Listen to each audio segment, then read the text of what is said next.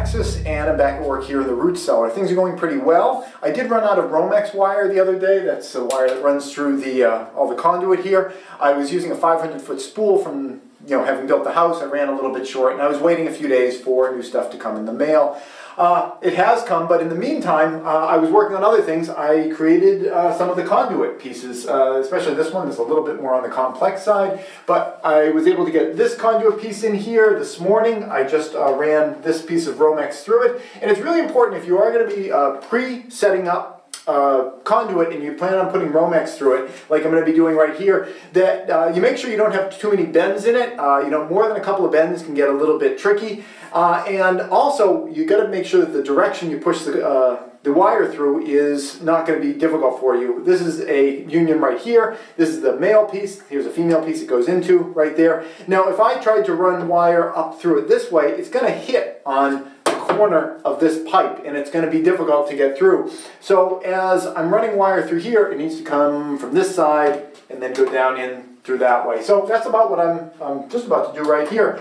Like I said, I pre-ran this morning through that section, and now I'm going to run this right through here. Just kind of show you the process a little bit. So this is going through there. Okay, and I can kind of pull it through. All right. I'm going to try to make it so the words are facing away, just to keep it beautiful. I want this place to be beautiful. And I'm going to put a little bit of this multi-purpose cement, which is good for ABS and PVC and a bunch of other weird things, on this guy here. Pretty light. This stuff, a little bit goes a long way, and it's not like this place is going to be exposed to really any water anyway. Just kind of hold it together. Okay, put it on, I'm sliding it in. On bigger pipes you want to apply the cement to both pieces, but for the small ones it's okay to just put it on the male piece going in. Okay, so I got that in there, and the next step is I'm going to... Did I do that wrong? No, I didn't do that wrong. That's okay. I was thinking, because I'm giving advice on this, but I still find it confusing as to which direction these things are supposed to go through. Okay, so this is going through here, sliding down in there. Oh, is it banging at the box? Okay, we got through the box.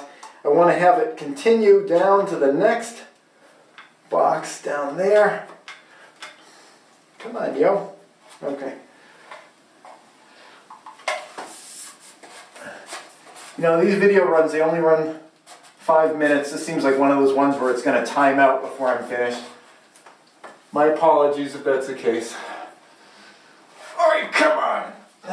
Okay, and it made it. Good. Okay, well, I gave it a little more than I needed to. Come on. Alright. So we're closing in on it right there. Alright, so now I've got this little board to kind of prop the whole thing up as soon as it's ready. For now, I'm going to use my knee for that. Alright, so we're going to put a little bit of the cement around here. It's good if you give these guys a little twist as they go through as well. So for this application, and it's not going to be exposed to weather, so it's not super important, but, okay, there we go. So, I'll kind of simulate that little twist there. Alright, and that's just about it right there. Alright, I marked off on the wall where the heights of these things are supposed to be, and put that there. Okay, that should do it. That's okay for it to kind of set up and everything. Okay, I gave myself probably 6 inches more than I really needed there, but that's totally fine. So like I said, wire comes all the way down to here. It's going to return. We're going to do the switch up here. Switchable outlet right there, and it's going well. This is going to be nice. That's it. Thanks for watching.